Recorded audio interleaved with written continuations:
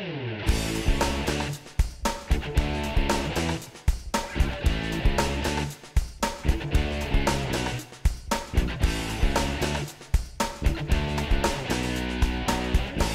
my name is Bill Robertson, and you might know me better as Dr. Skateboard.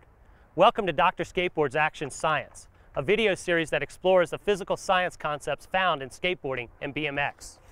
In this video segment, Forces, you will learn about various types of forces, what they do, and how they help riders perform tricks and maneuvers, both on skateboards and on bikes. So let's get moving and go with forces.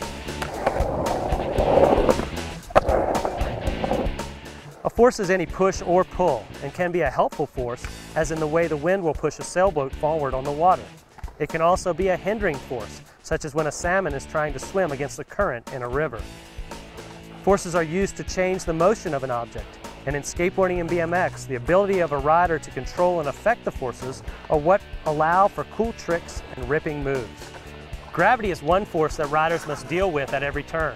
Gravity is the downward pull that objects exert on each other due to their masses. When gravity wins, the rider usually ends up on the ground.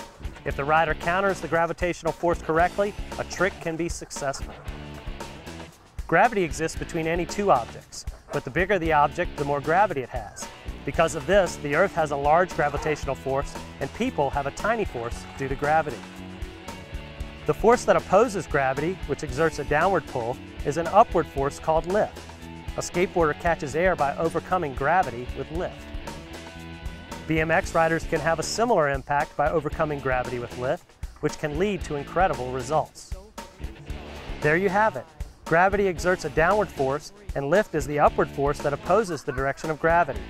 The space shuttle uses a force of lift that is greater than the force of gravity in order to get into space.